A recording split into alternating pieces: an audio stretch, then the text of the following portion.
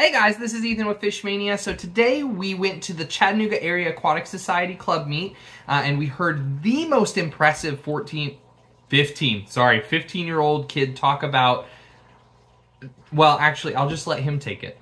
Alrighty, so today I'm here with who I like to call the Catfish Kid, but he goes by the Catfish Den. What's your name, man? Sean. Sean. Sean is the most amazing 14-year-old? I just turned 15. 15-year-old, sorry. 15-year-old that I have ever met in my entire life in this fish hobby. He breeds, well, why don't you tell us? What do you breed? So, I breed catfishes, specifically driftwood catfishes. Very nice. Like your honeycomb cats and your galaxy wood cats. Galaxy wood cats. Very, very cool. Do you breed anything else besides those? Plecos, some Corridoras, and I've recently begun getting into Apistogramma. Apistogramma. Very, very nice. What species of Apistos? A lot. I went from 0 Pistos to 11 different species in about 2 months. 11 different species, and all of them you've bred? No. No. I've bred 2 of them. 2 species so far, but we are shooting for all 11. Theoretically. Yeah. Theoretically. You sound like young Sheldon. That's fantastic, man. So here's my question. Today we're talking about wood catfish. Okay. What are you excited to talk about? I'm excited to share more on them. I actually got to do a talk at the Aquarium Catfish Convention. Oh, very cool. But I only got a 10-minute window to speak, so I'm just really excited to be able to share more information. That's right, that's right. And you literally are amazing to so many people and very, very talented in the hobby. What do you think makes your breeding different? Wood cats are very understudied and underbred, so I feel like I've had very few resources to work off of, and I started from, I've always said treat them like a discus, because discus are regarded as very sensitive fish, and since I got my first wood cats, I've always treated them like a discus, and now I've bred a pile. And why should people keep wood cats? Something unique, more variety. It's all plecos and cories. You never see any new things, and I really feel like those more unique fish, especially the ones you just don't see, and it's not like they're dull in color, they're beautiful, and they're so unique that it's just something you should keep more. Sure. So I guess here's a good question. When you look at them, is it just like that spaced out, dumb look, or what is it that you absolutely love about a wood cat? They look like Sid the Sloth to me. I don't know, they have big eyes, and some of them, they just have that comic look. They don't even look real. They're so cool, man. You know, most kids your age are playing video games or playing football, and you said, you know what? No, I'm going to create an absolute catfish empire. That was your goal. You said, I am the catfish emperor, and that is me. Pretty much, yeah. All I do is fish. That's amazing, and I love that. So we're going to listen to you talk today, and we're really excited, and I guess let's get into it. Okay, hello, my name is Sean, and today I'm going to be speaking on driftwood catfishes. Okay, so essentially I brought some fish, and I'm going to talk about them, how to breed them, etc. That's about it. I'm going to give them away at the end. Okay, so I'm only 15. I remote school, which allows me to do fish all day, every day. And I'm the owner of the catfishden.com. You can see me at Star Jumper's Tank on the weekends. I'm always there. And I'm a catfishologist and an editor on planetcatfish.com. Also, I was a speaker at the All Aquarium Catfish Convention. And here's a couple links. Okay, so what are wood cats? Wood cats generally are smaller fish, and there's roughly 150 described species, with many more being described. So there's a good number of species that are really good for aquarium life, and then there is a number that are not. Now, these fish that are not, I'm going to cover, make sure that everyone knows what they are, so that you can avoid making the mistakes that I have. Now, a bit of taxonomy here. Aconopteridae is the family. That's taxonomy, kingdom, phylum, class, genus, species, whatever. Family of Aconopteridae, that's below catfishes, it's a family. They branch that family out into 2 subfamilies. Centromocolinae, and Aconipteridae, each of which have a handful of genera and over 50 described species, and they're only found in South America. Now, the family of Aconipteridae, the subfamily of Centromocolinae, and then the genus Tatia. There is roughly 20 described species in the genus Tatia, and there's many, many undescribed species. Here's a handful that I keep, including Tatia galaxius, which is a very common name that you may see on the internet. However, it's not a common fish at all. Tatia intermedia is actually what they say Tatia galaxius is. The galaxy woodcat is intermedia. I do keep galaxius, however, I am the only known keeper of them in the world. Tatia strigata is another extraordinarily rare fish. I'm one of believed to be 2 or 3 at the very most keepers of these in the United States. Mine are, to my knowledge, the only ones that are breeding currently in the world. However, they have not yet produced any viable eggs. In the Tatia world? gyrina is another cool one. However, they live up to the name woodcat. They hide all the time and they're quite bland in color. And then as well as this species, Tatia simplex, the actual fish here is Tatia affiliated simplex, which is an undescribed species. And the only person that keeps these are actually found in the Rio Xingu, where zebra plecos are found. So they like warmer temperatures and they're not exported commonly. I feel like the scientists were making fun of the fish when they named it Simple. I don't know if that's due to the pattern or what, but It's very simple. the names are, yeah, the names are quite simple. I don't know, some of them, as you'll see later, are a bit more complicated. Okay, back to the taxonomy here. You have the family of Aconipteridae, the subfamily of Centromocolinae, and then here's a new genus, Duringlanus. Now, I actually keep every described species of Duringlanus, the most common of which would be the honeycomb cat, which I actually brought a group here today to give away. These only get up to about 2 inches and they're really popular. The other 2 described species are Duringlanus alta, the lightning wood cat. These are a lot rarer. They're only found in one river in Colombia, which isn't very commonly collected in. And Duringlanus romani, the Roman's wood cat, is also found in Colombia and it's not commonly collected. I'm lucky enough to have all of these and all are actively breeding, some of which in quantities of many hundred. Wow. Now, here's a quick little woodcat cheat sheet.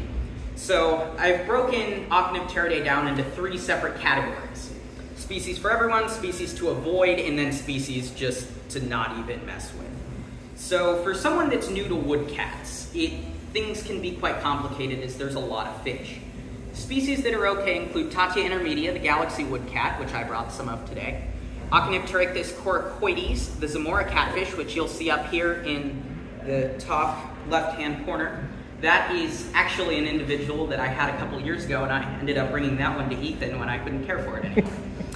Duringlanus perugiae, the honeycomb cat, arguably the most common wood cat to find in the aquarium hobby, as well as Trachylaictis exilis, which is known as the pygmy wood cat.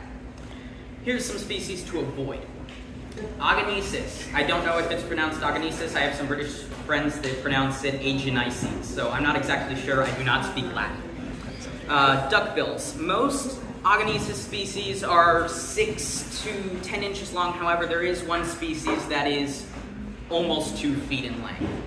These should be avoided just due to their sheer size and the fact that they are very slow to feed. And most people that have a tank big enough to house them normally have very fast predatory fish. And they're also very hard to feed. They do not eat pellets. Occasionally you can find one trained on frozen. Most of the time they only eat live food. They're also caught on rod and reel occasionally in the wild, so you'll find them with damage and sometimes they get infections on their upper lip. Trachy, because I'm not going to pronounce this, that is a very large species that gets up to around 18 inches. And they're actually pretty commonly imported, but I have avoided them due to their sheer size, and most people that have a tank, probably 125 or more gallons, they're so slow to eat that almost anything outcompetes them. And to have a 125 just for one, just one dark fish, it makes no sense. Also, Centromocolus heckelii, these are not very popular. They're actually found in a really common area to collect in Iquitos, Peru. However, they're not imported due to the fact that they're constantly swimming. 24 hours a day, they do not stop, kind of like sharks. And Because of that, they can bump into aquarium walls, severely hurt themselves, and the couple of people I've talked to that have kept them haven't really kept them more than 4 or 5 months, and they don't have major success. Also, any undescribed species, this is more the fact that there is almost no data on the undescribed species, so I would rather someone that's new to keeping wood cats keep something like Tati intermedia, where there's articles upon articles on them. Another reason for the undescribed species is people like me or other breeders that specialize in wood cats would rather have the capability to get those just for the sake of science and to actually breed them and spread them out further. Also, here's some species to leave in the wild. Astrophysis batrachus, the gulper catfish. These are pretty common, you see them in stores a lot. However, they are, in my opinion, the most sensitive freshwater fish. More sensitive than discus, more sensitive than anything you can name. Solely because of the fact that they are so sensitive to all disease that almost nothing will not affect them. And they come in with all sorts of weird things. They get a strain of what looks like Acarapis stylus, but it's neither. It's only to them. They cannot transmit it. And the ones that don't die of that end up having weird bacterial issues. The group that I had, I prepared for a year before I even purchased them, just to make sure that I had the perfect setup possible. Mine ended up getting Aeromonas sobrio, which is a bacterial problem. And that was pretty much uncurable. We tried professional vets, multiple medications, and it just did not work. So at the end of the day, they perished after 2 years of keeping them, which by my research is a massive number. Most people fail to keep them for a week or even a month. I know one person that's kept one for 7 years, and to my knowledge, that's the longest on record. 2 years is a very long time, and it's just, for the fish's sake, it's not worth keeping them. Same thing with Tetranematectus wallacei, the Wallace's shoehead. I got some of these at CatCon. They were really cool fish, however, they had a feeding problem. They only ate live food. They wouldn't even eat frozen bloodworms, live blackworms, only live fish or shrimp. Now, ghost shrimp were really hard to find in Huntsville, so I had to resort to fish. I prefer not to use feeder guppies as they're not very hardy. So I kind of thought, okay, if these are South American fish, what tiny little fish is from South America? And the only thing cheapest thing that popped into my head was neon tetras. And that worked very well. However, one 5-inch Wallace's shoehead eats 100 neon tetras per month. And when you have a group of 4 of them, and you don't actually have a professional job, and you have to buy 400 neon tetras a month, they very quickly become unsustainable financially. And they're also very sensitive. So I just do not recommend keeping them. Another duckbill Tympanoplera species, I actually keep some of these. However, the reason I advise not to keep them at all is because of just how sensitive they are. They almost never acclimate to captivity. Mine stayed in a quarantine tank for 4 months before I could even get them to eat frozen bloodworms. They would only eat live blackworms, and with those being harder and harder to find for me, I struggled to feed them. And quite honestly, they're just so sensitive that I would not recommend getting them. Also, I'm not going to cover this one very long, but Pseudoocnipteris, so P. nodosus. These are actually found in brackish and sometimes fully marine scenarios in estuaries and sometimes on the border of the river there. But they also get to 8 inches long, and to replicate an environment where they go from fully fresh to fully marine water annually is very difficult, especially for a fish of that size. Thankfully, they're not commonly imported. I would just recommend going by this, and if you really do want to keep one of these species, do your research and be very careful.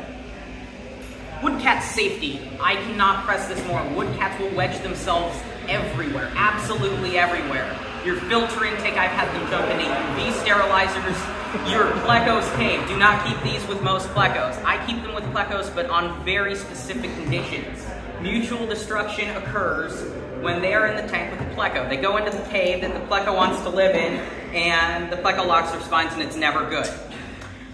So just be very cautious with it. There are companies that make caves that can actually break apart if there's any issues. I've been very thankful to have those caves on multiple occasions, but I would just advise against it. Lids are necessary. Most species don't really jump when unprovoked, but the Tatia intermedia galaxy wood cats, this morning when I was catching that bag out and I dumped the cave out, they were kind of popping, like out of the water. Yeah, so I just might as well keep a lid on your tank, even if it's just a piece of plastic, something to prevent carpet surfing. pH matters. These are South American fish. They really only like soft, acidic water. Anything that's neutral or slightly acidic is required. Basic water does not work for these fish for long term. You gotta respect your temperature requirements. Most of them fall between 76 to 80. Some species, like my affiliated simplex from the Jingu, require very hot temperatures, but most scenarios you have to make sure that you're not keeping them. I don't know of a species that can go down into the 71, 72 range. Also, food, woodcats can be very hard to feed and condition, so you just have to be very careful when purchasing them. I recommend purchasing from breeders because most of the time they're weaned on to pellet and flake foods. Also, this is how I've always put woodcats into my brain, is that woodcats and discus come from the same area, South America. Most of the rivers, I believe, they're found in the same place. And if something is safe for a discus, which are usually regarded as sensitive fish, then it's safe for a woodcat. When I got my first woodcats, I had that mindset, and every woodcat I get, I still have that mindset. They like the soft water, they like ultra clean water, ultra sterilized, and that is the key to keeping woodcats successfully.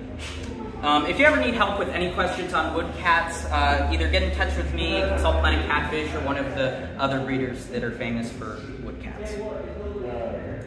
Now, thank you to my sponsors, including myself, the Catfish Den, and Star Jumper's Tank.